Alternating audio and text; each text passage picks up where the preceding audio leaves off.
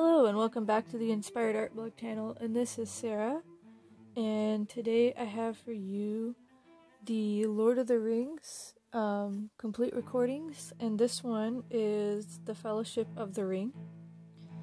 And recently I was able to find all three of these complete recordings from someone, and I got these used. And I also got The Hobbit, the first film, as well with it. And I'm very fortunate to have found these finally because they're really hard to find sometimes. And I have the book about the Lord of the Rings music scores, and as a music composer, it was the best investment that I had made as far as anything to do with like music theory or composing or anything.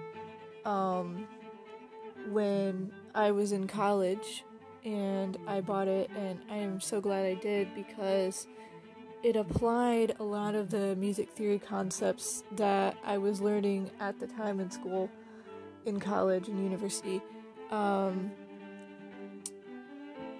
to something that I knew and loved and enjoyed. And so I'm very happy that I was able to finally get these. I don't know, I've probably wanted these for over 10 years or so. I don't know. I've known about these for a long time. I think even back into high school, but at least in my college years anyways. And so I'm really, really thankful. And so there's like gold writing here, and it's kind of meant to look like a book. This is like a textured material. I'm not sure if it's like a tape or if it's actually like a type of cloth or something. But we see Howard Shore's name here. And here's the back. And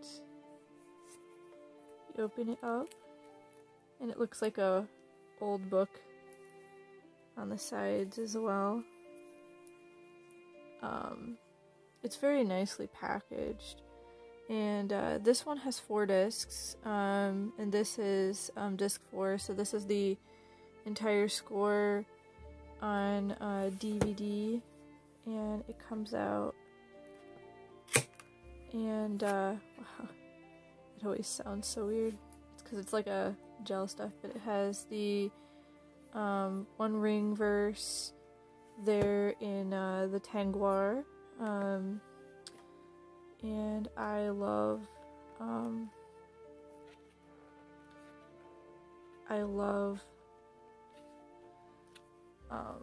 Tolkien and Lord of the Rings and everything, and I could talk about that for a long time as well. And then it has a little ribbon, so you can pick everything up and out. And we have the ring verse again here. So we will close this up.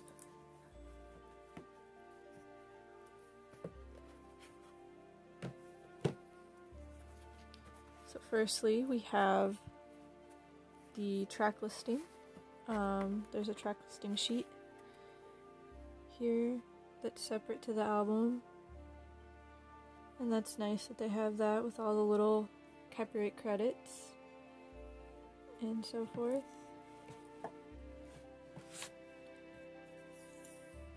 So I'll just put that back in, and then next we have the photo and lyric book, and we have the CDs, so we'll look at these. And on the left side we see the track listing for disc 1. And once again we have the ring verse underneath. And then disc 1 and disc 2.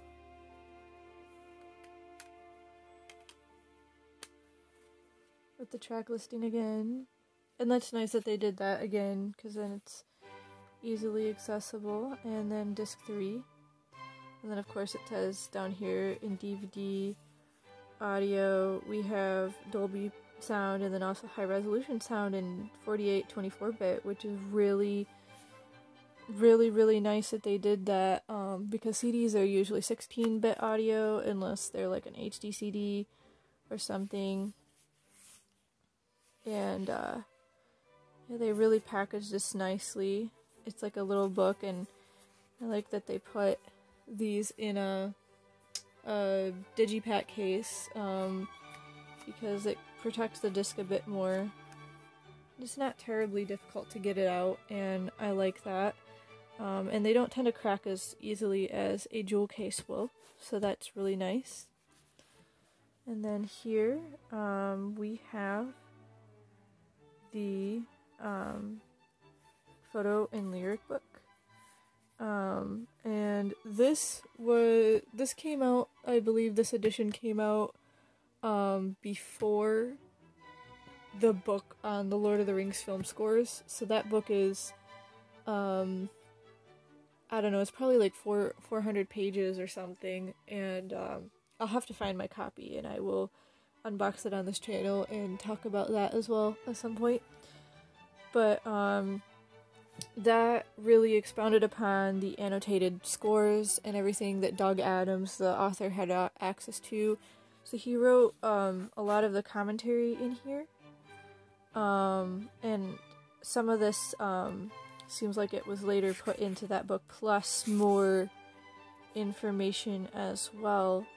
Whereas I know they released another edition of this where they had Blu-ray audio, and then also a LP edition in vinyl of this. And I don't have those. They're very expensive to get. But I think they changed some of this printing of this because of the fact that those were published after the book. But maybe not, I'm not really sure. I mean, if any of you watching have those other editions and can inform us of what the difference is and the insides, that would be very helpful, I think, to people. I love how he included a lot of the different parts of the score here, so that those of us who are music composers or music theory geeks can learn about how this score was constructed and so forth, because Howard Shore used a lot of different things and techniques that a lot of other people may not know. He used some scales from like Arabic scales, and he used musical instruments from all over the world, and that's inspired me too to, you know, go and learn about how different musical instruments can be used in different applications and so forth. And I mean, I would love to compose for films again. I've done a few short films, and I would love to do a couple of video games at some point. You know, just really anything that is worth doing. I would love to compose music for. I think it would just be awesome to do that.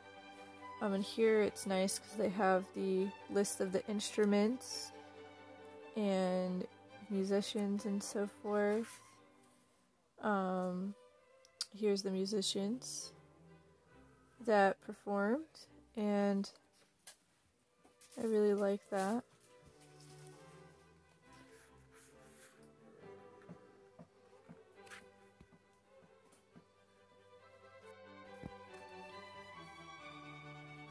And so yeah, here's the performers and so forth, all the musicians.